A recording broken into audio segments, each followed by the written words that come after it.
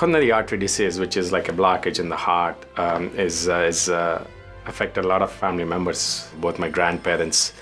This motivated me to take up medicine and be in the same field.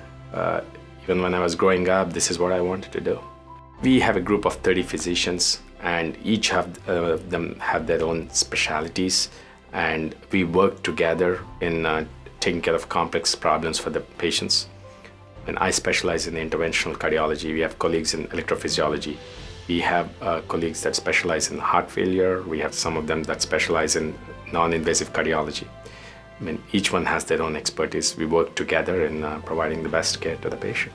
I bring my expertise and my experience in helping them get better. I give them advice regarding what is best and make them be a part of a team and help them get better.